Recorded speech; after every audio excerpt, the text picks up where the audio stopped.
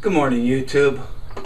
It's a Sunday morning here in my shop in the middle of February. I'm out here listening to Breakfast with the Beatles from KRLA, which I like to do every Sunday morning. And I welcome you to Round 2 Woodworks. I'm Mike. If anybody's seen my other videos, you understand that my shop is best explained by saying that it's 10 pounds of equipment shoved into a 5-pound bag. In other words, my shop is pretty full. So full I made a rule that if something comes in, something's got to go out. You know, I'd love to have another 16 by 12 or 16 foot room, but you know, I'd like Santa Claus to bring me a Ferrari too, and I'm not sure he's going to do that. So as I say, it's the middle of February. It's in the morning, and I thought I'd get out here before it heats up. Now, oh boy, in California the last few weeks it's been high 80s, low 90s, and you know, that's pretty darn hot even for California in the February in the winter. Now, I guess if you're Charlie back there in Pennsylvania, 90 degrees probably sounds pretty good right now in the middle of February, but boy, when you have to spend day after day after day at 90 degrees, it's like July, and July's not my favorite month. So anyway, I thought I'd get out here earlier before it heats up and get some work done. What I've decided to do is make a new cabinet for my shop. I've got a lot of books in the house, and I constantly running back and forth to get them and take them back. So I thought I'd bring them into the shop. Let me show you what I got going. Okay, as you can see, my shop, below the bench, above the bench, you know, below the bench, above the bench, it's just full. I have no room at all except for right there. Now, right there 2 years ago, I put up that, I guess it's called the Harbor Freight kickoff of the Black & Decker Workmate. And I must say it's a cheap kickoff of the Black & Decker. I think I bought that for $24 with a 20% coupon.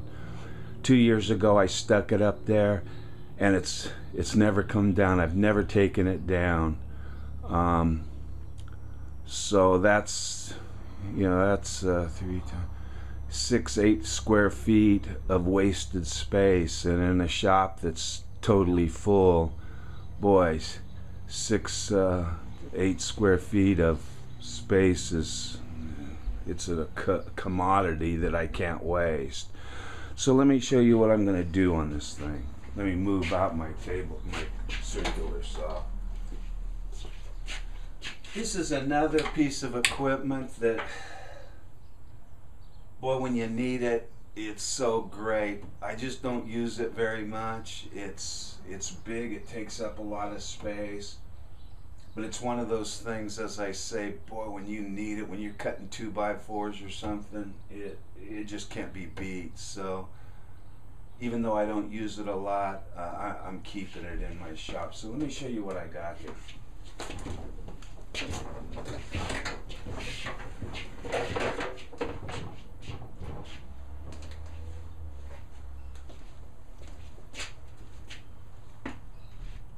I am planning on making a cabinet, a cupboard. This will have doors with glass on it.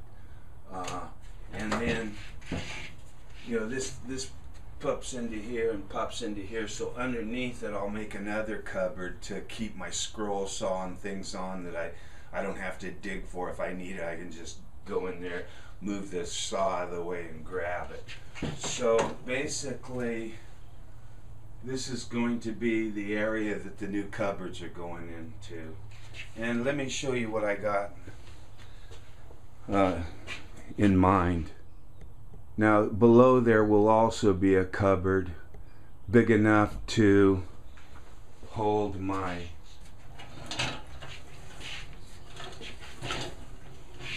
circular saw, sanders, sharpening wheel, things like that. So let me show you what I got. Now I always try to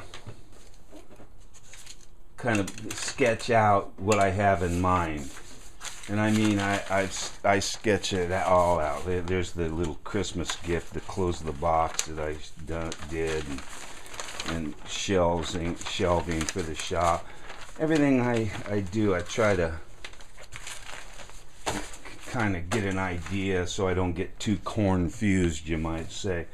So what I've got here is a bookcase with 2 shelves. It's going to be about 12 to 14 inches in between the shelves and about 8 inches on the bottom shelf. It'll be 35 inches tall total, 28 inches wide total. And then there'll be a 3-inch redwood border around it, just like all my other shelves, made with melamine on the out, just like all my other shelves, so it'll match. And then you know, I went down to Home Depot. I got some piano hinges. I had this is a sash lock, but I think it'll work to keep the cupboard closed. I've got it, so I'm going to use it. I spent probably $40 on the wood and stuff. I had the melamine. I had to spend like, I think it was $8 for that 1/4 inch, because this is going to have a back on it. Most of my shelves don't have a back on it, so I can blow it off with the leaf blower, blow the dust out. But this is going to have books and everything in it, and I really don't want dust to get in there. So I've got I spent, I think it was $8 for the 1/4 inch, and most of the expense was this. I think this is well into the 20s for this plexiglass, and I had the melamine. So I try to use as much as I can when I have it, save some money. And so I've got everything set up. Might as well get on this thing, see what we can do. Alrighty then. Looks like we need 2 pieces, 11 1/4, according to my schematic. 11 1/4 inches wide, 35 inches long. We need 2 of those pieces, so we might as well get to cutting.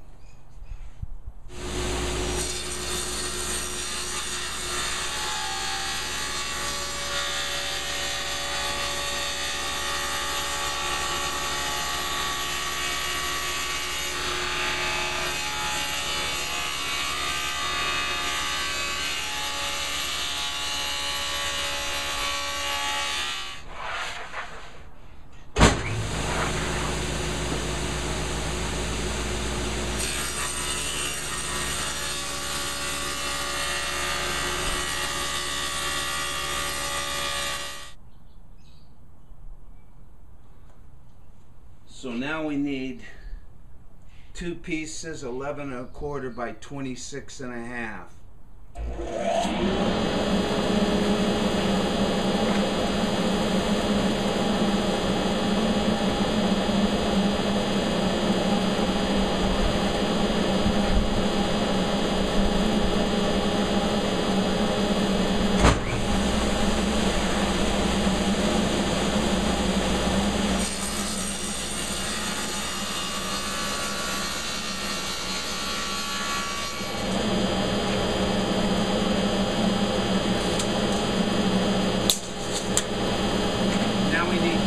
Shelves that are 27 inches long, 2 shelves.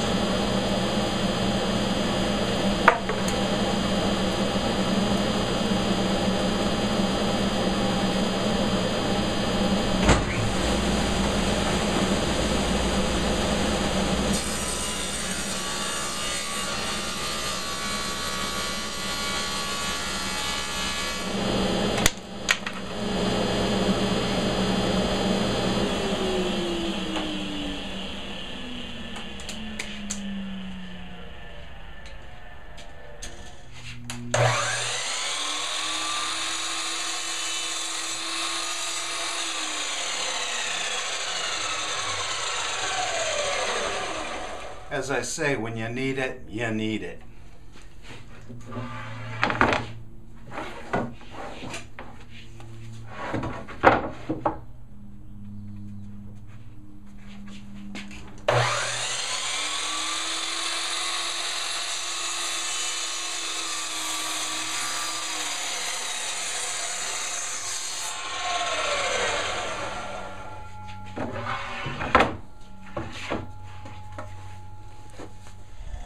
Okay, these boards are not square, so first of all I gotta square them up.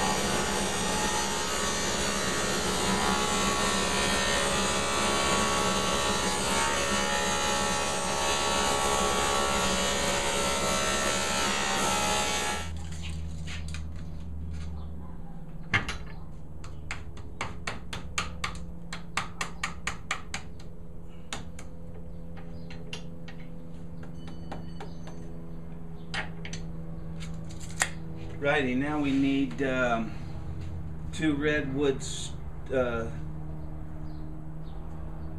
two pieces of redwood that's 35 inches long, 3 inches wide.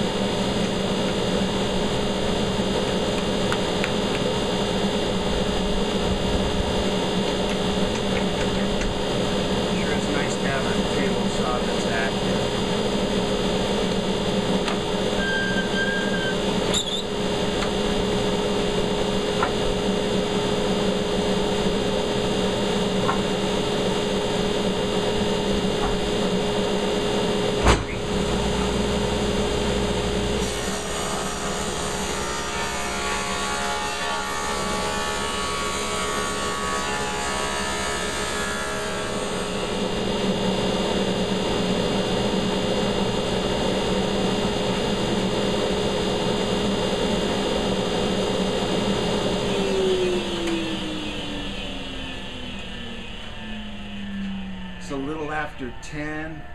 It's already 82 degrees in my shop.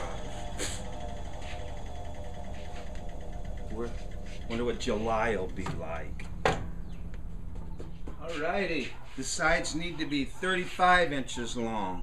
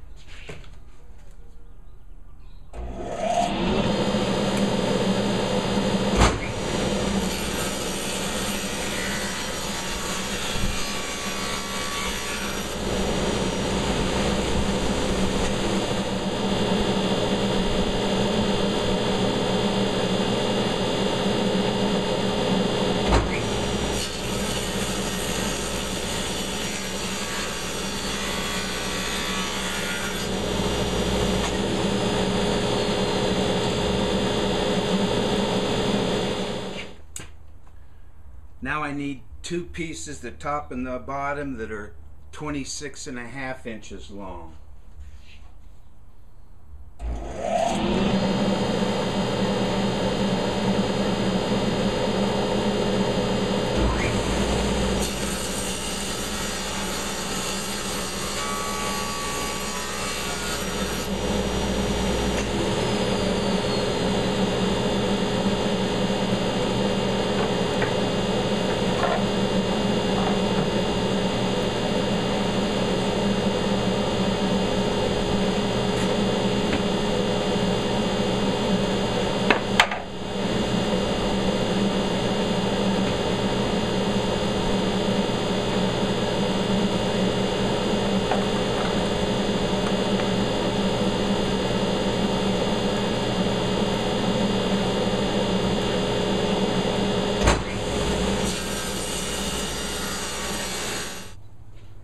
Alrighty, the final two cuts have to be 27 inches for the shelves. 27 inches.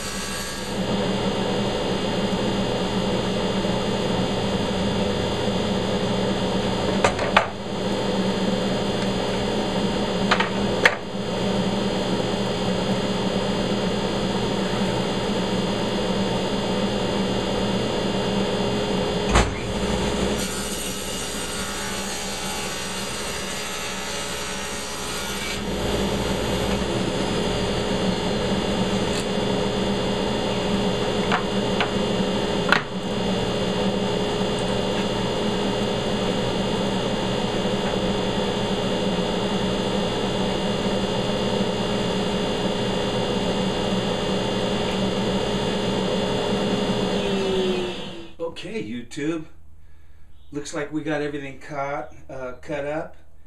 We've got the sides 35 inches. We've got the bottom ends at 26.5 inches, and we've got the two shells at 27 inches because they'll be dadoed in 1/4 of an inch on each side. We've got the 3-inch redwood cut. Now I'm not going to cut these to length until I get the box built, and then I'll cut them to fit just to make sure I didn't screw up a dimension, but these are all right on the money, so I could probably cut it, but I'd rather cut to fit. So that probably about wraps up the time for this video, so please come back and we'll start putting this thing together, gluing it, screwing it, and using the router table to dado a little indent in there so I can put the plastic in, and then we got to cut the back and and this cabinet should be coming together. So until next time, YouTube, I really appreciate you stopping by. I hope everybody's well, and you take care until next time we meet. Bye now.